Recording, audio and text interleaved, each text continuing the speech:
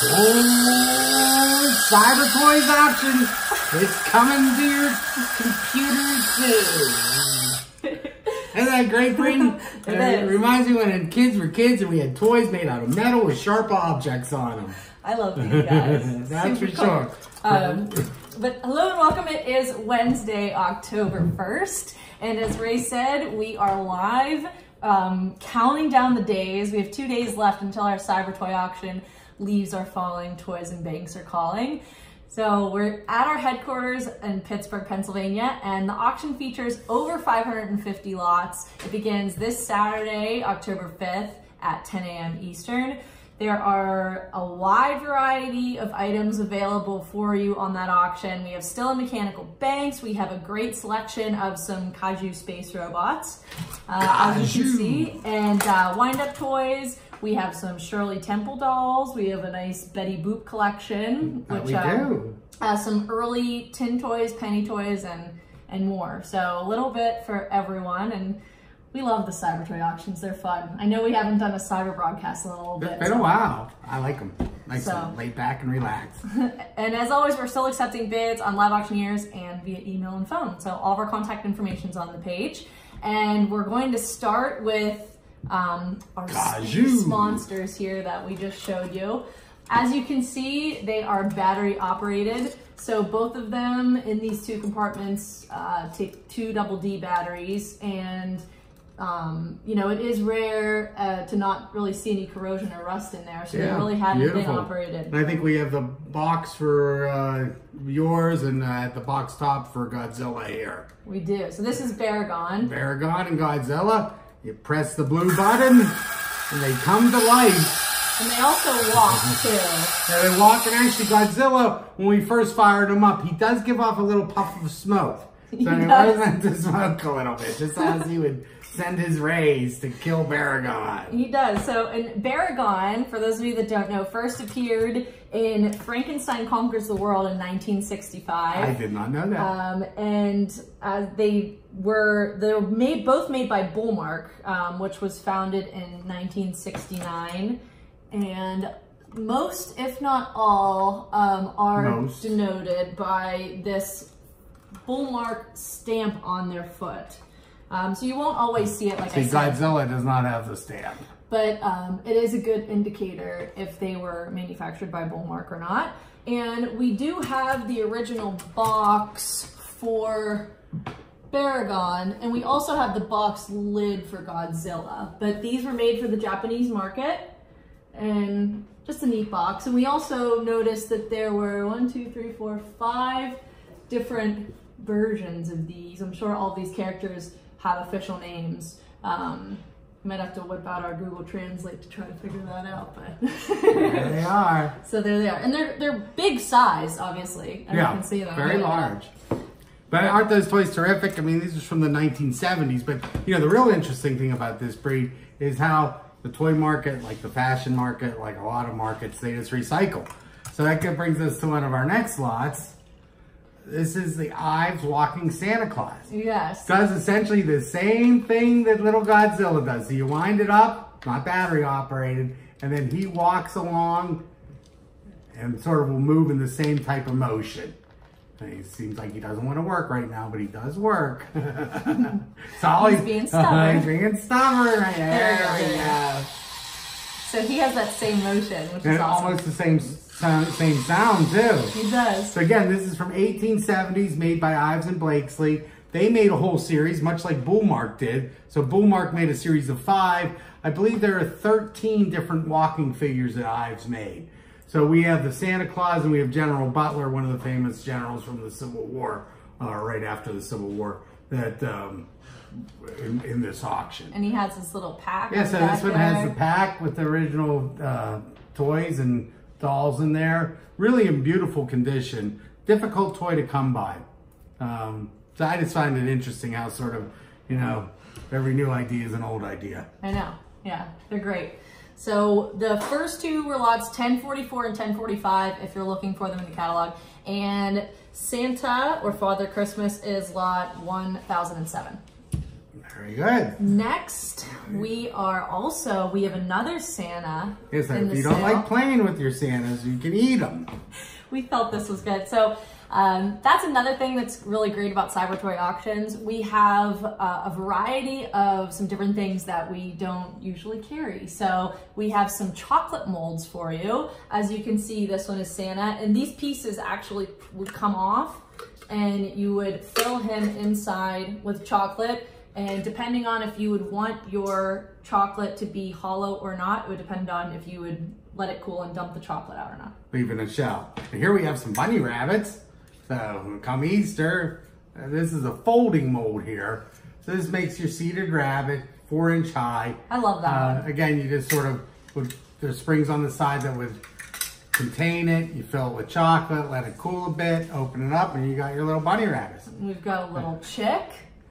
And we also have, this one's big and heavy too, but these ones would be more of the half mold. So you would just pour it in there, and then you have all these little bunny rabbits. And we were going to be ambitious. We were going to make some chocolate bunny rabbits for y'all. But we kind of got a little lazy, and Bree just got us some pumpkin pops. Well, and I decided that it's very difficult to find Santa Claus and bunny rabbits on October 1st. That is. We're going to have a bite of a pumpkin pop today. Enjoy our chocolate. Cheers. That's from Saris, one of our famous Pittsburgh chocolate. Nothing better. Super good. That is really good. I could eat that whole thing. Okay, so the chocolate molds are lot 1033. Next, we're going to go back to the bull mark. We've got lots 1035 and 1036. These are both motorcycles. They're friction motorcycles, so when you push them along the cable, you get that fun sound. Like you can see this one sort of sparks in there. I loved these toys when I was a kid. I'd see how fast I could get them going. I'd be pushing and pushing. Yeah, very, very neat. And that one has a couple pieces. This is called the Blazer. And just a quick note, how we know that, because these are all for the Japanese market, so that's what's there. But there's a great app called Google Translate, Japanese to English. You put it right on there, it says Blazer. And that works well for the boxes too. Yes. So the box, again, for Japanese market. So just a little trick if you don't know what it says, Google Translate. And the Blazer actually has the original helmet. Which is and awesome. I don't want to, because if you put it on them, it sort of stretches or you can rip it. But that's the original helmet. And it even comes with the original rocket. So the rocket, you load in the top, missile, and there's a little spring load on the back. And that's how he would shoot missiles out of the top of his head. It's really cool. So it's rare for him to have his helmet, the missiles, and there's original box inserts as well for him. And the other one is Garabara. As you can see, his name's on the side there. Also really neat. He is, his legs, he's not a separate piece, obviously. So his torso is just mounted to the motorcycle, but he just makes a great mold. Yep. And he has his original box as well. And they're just both very nice. really And neat, yeah, we don't get these type of toys. Again, if you're a child of the 70s, you'll remember playing with these. So really nice things. He's a cool one. Oh, another one here. We've got some mechanical skip rope animals. Wind it up. These ones work really well too. That's why I wanted to show them to you. But see, we've got this little squirrel perched over here. Isn't that adorable? We have the bear in her little felt skirt, and the dog there in his red overalls. The original box. Again, these are from the 1980s. Beautiful condition. It's a really sweet little toy. It is. Very affordable. Again, if you're a child of the 80s now, you might remember playing with this and maybe something nice to put on your shelf. Bring back some nice memories. And these was made by TPS Japan. Yeah, Japanese company. They made a lot of different wind-up toys in the 80s and even into the 90s. Right, but once again, I mean, these type of toys, if you are looking to collect them, having the original box in this condition is a big selling point on these. So, just saying. Just saying. That was lot 1016. Next, we have... And of course, Cyber Toys, we love our toys, or banks, and early cast iron. We do. So this one we don't get too often. It's fairly rare. This is the Pump and Bucket. and it's in great condition. It is in working order. And what you would do, here, I'll have to stand up to show you the front of this, but it actually will register your coins as you're putting them in there. So you would put it in the front, and it's in a holding position right there. And I know you can't see that until you lift the pump and it falls in, and then it records that. Once again, I know it's difficult to see. It is a cast iron mechanical bank. It also comes with, and this also is going to reflect for you, but those are the original operating instructions. Yeah, this is called a registering bank. No one really knows who made it. Really, all the information comes from the registering bucket up here. And you will find the still bank just of the bucket. This is the original handle to the bucket. Very often that's missing. They just replace it with a piece of coat wire. But that is original. Very early, again, probably 1880s. And the key to it, when banks, one of the things they wanted to do was instill thriftiness in children. So these were perfect because you couldn't really open it until you saved $5. So this will register up to $5. You keep putting dimes in. Once it gets to $5, there's a little nub on the top here. You press that with your finger and the lid will come off, and you can add your $5 and go buy $5 back in the late 1800s. That would buy you something. So, cool. It's a great example. I think it, has a very nice folk art look to it. It does. It has great, and it has great detail too. Even it almost looks like there's the wood planking. Wood planking in the top and that nice red border along the bottom. Usually comes painted. You will also find it occasionally nickeled, and it is one. There is a variation that actually cast on top here says Guskey's, and Guskey's was the hardware company in Pittsburgh, Pennsylvania, where we are right now. Is that one more rare than this? The Guskey's one is more rare. Yeah, because they only made it for that department store. But I think what makes this one so charming, I mean, not only could you not get your money out until you had $5, which I think would be great back then, but that it has part of the original instructions. And sort of that you say that the interesting thing about this and why a lot of the times you'll find them, the base plate will be broken or the bucket will come off, because really that's the only way to get into the bank is you have to put $5 in it. And a lot of kids, they don't have the patience. They get up to like $2.20 and they're like, I want my money. The candy bar looks pretty good. That's right. I need to buy some skates. All right, so that was lot 1004. And next we've got lot 1019. And this is just a great early boat. And in addition to some nice banks, we do have a very nice selection of some early tin boats.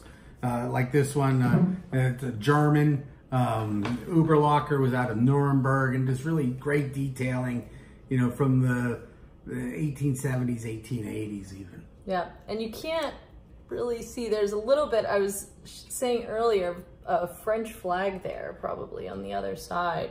And there's actually, I believe, an artillery garrison sort of in there, so they're firing. Is there a little cannon in there? There are 2 cannons. Yeah, 2 cannons in there. So there are 2 cannons. I just think there's a lot of detail for the scale of this little boat. Well, and these boats I think are very unappreciated. They're they're very small, diminutive, but I'll tell you what, you put 5 or 6 of them on one shelf. That's true. They look better than any like 16, 18-inch boat. Awesome. And again, the period really makes it nice. And I mean, I won't say they're inexpensive, but they are very affordable. And here's another one. That brings our next one here. So right here, we have a Buckner with the original box. So Buckner was another German manufacturer, sort of in the Nuremberg region, or Württemberg is the country really at that time. How cool that is. But yeah, they use nice stone litho. Look at that castle. I mean, the water looks real, and the boat would come in it. And this one sort of has famous provenance. This came from the Dick Claus collection. Richard Claus, he built one of the finest boat collections in the world, which was sold maybe about 6 or 7 years ago. And this actually came from it. It was actually pictured in the book, wasn't it? It was pictured in the book on page 98. Let's see, so you can see that. I'll put it against Ray's shirt. You can see the little man. There you go. There he is. Yeah. They're so great. And we have a couple Bing boats in the sale. We have a very unusual French boat. So if you like any kind of boats, take a look at the end of the sale. They all came in at the last moment, and they sort of finish up the sale. Did we show this guy inside of here? I don't know if I did. I don't know. That's how it's actually pictured in Thick's book. See how neat he looks in there? So whether you like toys from the 1980s or 1880s and anything in between, that's what Cyber Toys is all about. So there should be something for everyone in there, including we even have some beer paraphernalia. We do. The Budman. The Budman. You know, I went to at least 2, if not 3 Halloweens dressed as the Budman. I didn't know that actually. See, doesn't that look like Ray? Isn't that interesting? Now, these are beer steins made in Brazil. This is the first incarnation of the Budman. Yes, and notice his nice rounded belly here. You know, and he opens in the mouth. He opens at his mouth, so this one opens at his chin. So they changed it a little bit. And this was what, 1975? Yes. So the Budman was created in 1969, but they didn't actually start selling them officially in a catalog until 1975. And this one, we believe, is they would number them and give them letters and numbers. We believe he is CS1. So there were a lot of different variations following that. This one is CS213, and now there have been over 400 of them. Oh. So, but he is very rare version. This one also is, he was from 1993. And they're being sold together in one lot. Yes, they're in one lot. For all of you Budman collectors out there, because there are also other items that they sold in that catalog. There were salt and pepper shakers, there were shirts, there was neon signs, there was all kinds of things, and kind of how they morphed him, obviously, into more of like a superhero later on. But he is the defender of genuine quality. So they ended up putting that, you know, on his sleeve, and they do say... I just like how the 1970s Budman kind of looks like a potato. Look at those massive arms. I mean, look at those massive arms he has. Whereas the 1990s, look at him. He really went to the gym. Look, he looks like a superhero. I think Budman could take care of Superman anytime. But they did release a special Budman, and they circled back to the original guy for their 30th year in 1999. So they kind of backed away, and they decided that he was more likable than the Superman. So if you want an original Budman Stein, this is your chance. Very cool. And that's, believe it or not, everything we had to show you today. That was a nice assortment. I know, we had a nice variety there, and we also have a couple announcements for you. Our next Old Toy Soldier auction is going to be next weekend. It's October 11th, 12th, and 13th. That is going to be our 50th Toy Soldier auction. That's amazing. And it features the Bob Bailey collection, which we were lucky enough to sell the first part of it years ago. Do you remember? What year, right? It was a long time ago. I want to say 2013 now. Yeah, so it's been a little bit, but so that's what our 50th auction features. We're really excited about that, and it's a great accomplishment for us, and we're looking forward to it. But this is what Cyber Toy auction is this? It's number. This is our 11th Cyber Toy auction. So we've had 11 Cyber Toy auctions too. I know. So we just keep clicking along. We do. The next RSL auction is going to be the weekend of November 8th and 9th. So it's Friday, Saturday auction. And there's a lot of different items in there. Yeah, we have the Carl Kittelberger collection of Stillbanks. So some really nice Stillbanks that haven't been on the market for 40 years. There's also some terrific mechanicals. It's all outstanding condition. We don't have a lot of mechanicals this time, but there are 10 or 15 truly outstanding examples. Then a nice selection of wind-up toys, penny toys. There's some boats in there. Good selection of folk art. Yeah, so we are working on that catalog right now as we speak, and that will be going up online and in the mail shortly. And our next Old Toy Soldier magazine will be out the 3rd or 4th week of November, and it is a special issue, featuring an index. And so we're excited and looking forward to that one.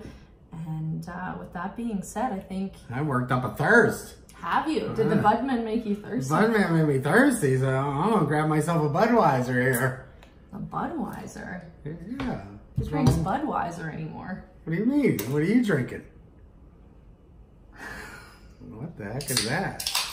It's called White Claw. It's only the drink of the summer. White Claw? What mango flavor? There ain't no loss when you're drinking the claws. But this bud's for you. Good bidding this weekend, everyone. Enjoy. Cheers. Bye now.